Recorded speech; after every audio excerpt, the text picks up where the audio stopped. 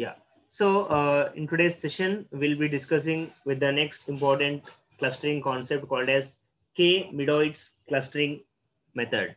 And it's also called as partitioning around Medoids. So with respect to our syllabus, it is mentioned as PAM algorithm, that is partitioning around Medoids. But mostly we call it as K-Medoids algorithm. So as you can see, this algorithm was proposed in the year 1987 by the two important uh, people like Kaufman and Rousseau. So these people have discovered this algorithm called as K-Medoids algorithm.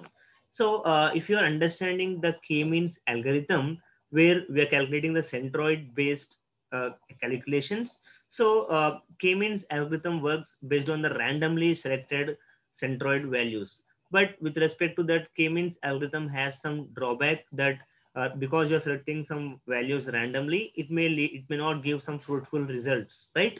So that's the reason we are now moving ahead with the next important algorithm called as K-Medoids clustering method.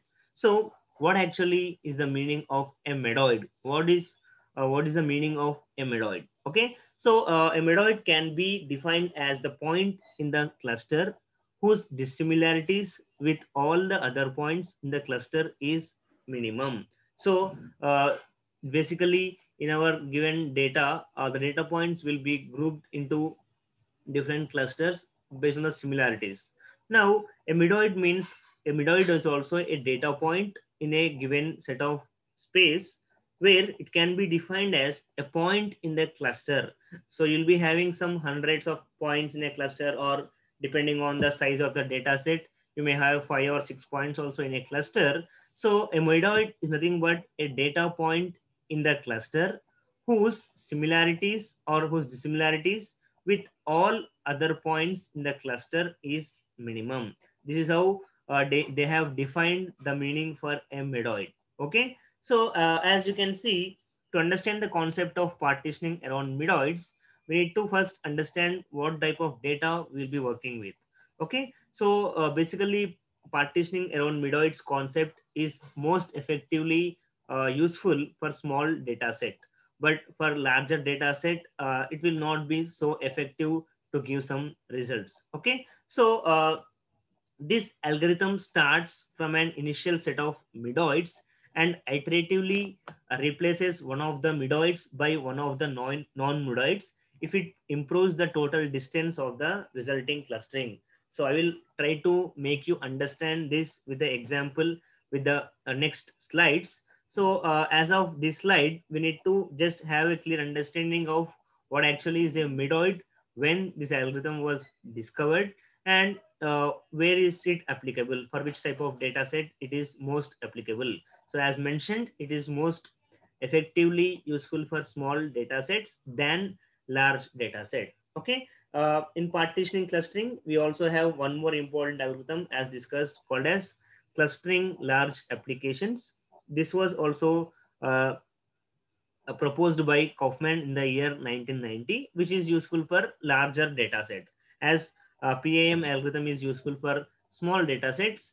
So there was one more algorithm which was helpful for large data set called as Clara, or clustering large applications. Sorry, clustering large analysis, right? Yeah. So talking about K-Medoids algorithm, uh, so we are having three simple steps here. So initially select K random points out of the n data points. For example, you are having some 500 data points. In these 500 data points, you need to select some K random points. These are called as the Medoid points. So associate, then step two, associate each data point to the closest Medoid by using any common distance metric method, which means similar to the k-means algorithm, we are computing the distance measure again here, and the whichever the value which is close to the Medoid, it will be grouped into one of the cluster. So there is one important terminology called as cost in K-Medoids algorithm. So we need to calculate the cost, and I'll be showing you the equation to calculate the cost and how the cost value will be used for making clusters in the data point. So while the cost decreases. So during the algorithm, whenever the cost decreases for each medoid m, so a medoid is represented using m. So k stands for number of clusters or random points, and n stands for number of data points in the given set of data set, and m stands for medoid. So for each data point which is not a medoid, swap m and o. So here you can having for medoid m for each data o. O is nothing but an object or a data point. So swap m and o, associate each data point to the closest medoid and recompute the cost. So this algorithm iteratively moves on till every total cost is computed, and the total cost is more than that in the previous step, then undo the swap. So here we are talking about swapping, that is changing the medoid value from one point to other. So now let's have a clear understanding with a small pictorial representation of what is K-Medoid's algorithm. Okay, so don't get confused with this algorithm. So once we get into the example and the dataset calculation, it will be clear for us. So at that time, we'll again come back here and understand the algorithm step by step again. Okay. So now you can see here, you are having some data points in a space where you are having some uh, rhombus shaped data points in a different region, right? So now we are going to see how K-Medoid's clustering method or algorithm will be helpful to form some clusters. Okay, yeah. So now you can see, as the algorithm said, we need to select the randomly K-Medoids. So now, so here I am selecting three random points which are considered as the Medoid points. Okay, yeah. So I hope is it clear till here to everyone? Yeah. So here you can see, as per the algorithm, the step one we have seen, we are randomly selecting some k, some randomly values which are considered as the medoids. So here you can see the purple color, the blue, and the orange color are considered as the random k medoids. Okay. So moving ahead, now you can see because they are these objects, you can see these objects are similar to these points. They are colored with these points. So now this value, why this orange color, the black color objects are computed as the orange color, because you can see the distance between each point to every medoid is calculated. For example, if I consider this value from here to orange and from here to purple and from here to this blue, all these distances are calculated, and you can easily understand this black rhombus shaped object is nearer to the orange shape. That's the reason this is colored as orange in the next picture. You can see here all these values are all these data points are converted from black to different colors by computing the similarity measure called as Euclidean distance measure. Okay, yeah. So this is how you have now colored the objects. Now let's go with the next step, and you can see, yeah, as I discussed, at based on distance calculation, they are formed into different clusters. So now you can see here we have obtained three clusters. So the k value here is equal to 3. So as in the step 2 of the algorithm, allocate to each point which is the closest medoid. That's what we have done here. And next you can see determine new medoid for every each cluster. So once we have done a randomly selection and we have found some cluster. Now, as per the algorithm, you're now determining the new medoid value, and now you're trying to check with the different representations, right? And now you can see here, you can see this particular object. So previously this is indicated with the orange color, right? Yeah, I can see it clearly. But before we were having a medoid value here, so we have considered this value as the uh, orange color. Now we have changing this random new medoid value from this value to the next value. You can see now the medoid value is this one, and if I compute distance from this object to here and from this object to the blue color one, the value is now changed. You can see this value is belonging to this cluster now. So this is the very, very important observation which you need to have. So previously you can see the number of colors with orange is equal to 7, right? And number of data points in cluster 2, which is the blue color, is 6. And for purple, you can see here it is something around 7. And now after the new Medoid value, you can see the value of orange is decreased by 1, and purple there is no change, and blue increased by 1. So okay, likewise you can see these are the final clusters obtained by randomly changing the Medoid points. And you can see at this point the clusters are finalized, and this is where you're stopping your algorithm. So this is a pictorial understanding of what is K-Medoid's algorithm. Okay. So now moving ahead with the implementation of this particular concept. So previously we have understood how to represent clusters with different randomly random k values. Now let's look into the calculation of how do we compute the cost of each data point. So in k-means clustering, we have obtained the centroid values. So we have compared the values, the distance calculation to the centroid value, and whichever the value is less, we have kept it into that cluster. But coming to the k-medoids, here we are not having centroid values. We are randomly choosing the medoid values, and now we need to compute the cost, that is the dissimilarity of the medoids and the objects. So the dissimilarity of the medoid, that is Ci, and object represented with Pi is calculated by using the formulate is E is equal to mod Pi minus Ci. That is the dissimilarity between the object and the medoid. So the cost in K-Medoid's algorithm is given as the formula, the equation you can see here. This is how we're going to calculate the cost of the K-Medoid's algorithm. Okay, yeah. So now let's look into the small example. Here you can see a small data set with two values x comma y. So here x comma y are some values which we don't know. They are called as some random data points. Okay, yeah. So this is a small data set which is belonging to some unsupervised data. We are having x and y values here. So this is a very small data set where I am going to take some 9 or 10 random values, and I'm trying to understand my data set. So here we don't know what is x and what is y. So I'm just having the values 8 comma 7, that is x value is 8, y value is 7 as the first point. And next we are having 3 comma 7 and 4 comma 9, so on. We are having some 10 rows here.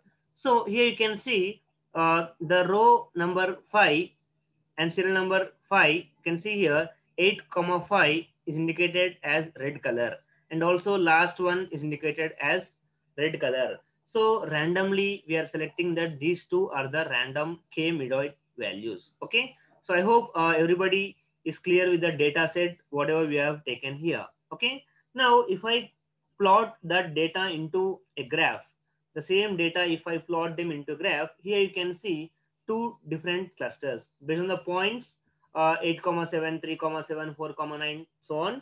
I have just plotted them, and you can see some points here. That is 6 points are looking at, they are belonging to one cluster, and 4 points belonging to other cluster. So we cannot say they are directly into clusters. Now the goal or the challenge for us using k-medoids is we need to group them into clusters by calculating the cost of each value or the each metric. Okay, now let's do that.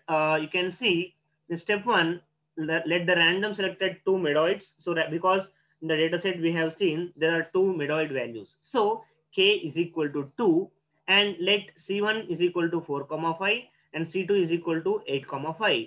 So I am saying that I am forming two clusters with the randomly chosen values, that is 8 comma 5 and 4 comma 5. So we are saying that 4 comma 5 is cluster 1 and 8 comma 5 is second cluster. These are called as the two medoid points. So in k-means we call them as centroids, and in k-medoids we call them as the two Medoids here. So now we need to calculate the dissimilarity from cluster 1 and dissimilarity from cluster 2. It's again nothing but you are going to calculate the cost.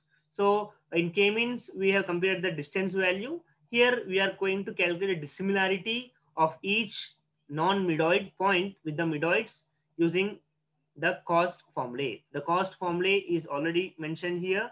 So using this cost formula, I am going to compute this table of values. Now you can see, yeah. So from 8,7 to the cluster 1, the dissimilarity is 6 here, right? So using the formula that is mod Ci minus Pi, these values are computed. So each point is assigned to the cluster of the Medoid whose dissimilarity is less. For example, you can see dissimilarity of 8,7 from cluster 1 is equal to 6 and dissimilarity from cluster 2 is equal to 2. So we can directly say that the first point belong to cluster 2 because that is the less value. The points 1, 2, 5 go to cluster 1 and 0, 3, 6, 7, 8 go to cluster 2.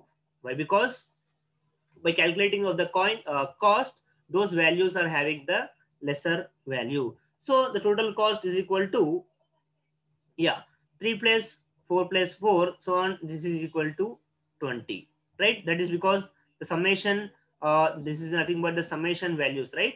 Yeah, the cost of all the values is computed. Now going on with the step 3, randomly select any one Medoid point and recalculate the cost. So we're randomly selecting one non-Medoid point and again we are recalculating the point. So let us assume the randomly selected point, because as shown in the previous representation, once we have taken the random values, we need to check with the next random point. So the dissimilarities of each non-Medoid point with the Medoids C1, that is 4, 5 and C2 is equal to 8, 4. These are the randomly selected values now. Now let's see how we are getting some points. So each point is assigned to the cluster whose dissimilarity is less. Likewise, again, the points what we got are 1, 2, 5 belong to cluster 1 and again 0, 3, 6, 7, 8 goes to cluster 2 and the new cost is equal to 22, which again difference is 2. So now we are going to swap the cost, that is 22 which is greater than 20. So as the swap cost is not less than 0, we undo the swap. So whenever the cost value is less than 0, then only we do the swap. Otherwise the swap is not okay. So with this we can say as the swap is not less than 0, we undo the swap. Hence 3, 4 and 7, 4. You can see here, yeah, 3, 4 and 7, 4 are considered as the final Medoids. Okay. Yeah. So here you can see as per the plot, these 6 algorithms belong, these 6 points belong to cluster 1 and 4 points belong to cluster 2. This is how we try to understand the k-Medoids values by calculating the cost of each and every value. Okay. Now talking about advantages and disadvantages. So firstly, let's talk about the advantages of k-Medoids algorithm. It is simple to understand and very easy to implement because there's nothing again, we are not going to do any probability or any calculations. We are using just the cost formula and calculating the cost of every metric. So yeah, so k-Medoids algorithm is fast and converges in a fixed number of steps. So the number of steps will be very less and it is less sensitive to outliers than k-means algorithm. That is the main advantage of partitioning around Medoids algorithm. Okay. And next, talking about disadvantages. So the main disadvantage of k-Medoids algorithm is that it is not suitable for clustering non-linear or non-spherical group of objects. Okay. Yeah. So it may obtain different results for different runs on the same data set because we are randomly selecting the Medoids from here to here. There may be some ambiguity between the clustered points. Okay. Yeah. That is the uh, disadvantages of k-means clustering value. Okay. So I hope everybody is clear till here about K-Medoids algorithm. Okay.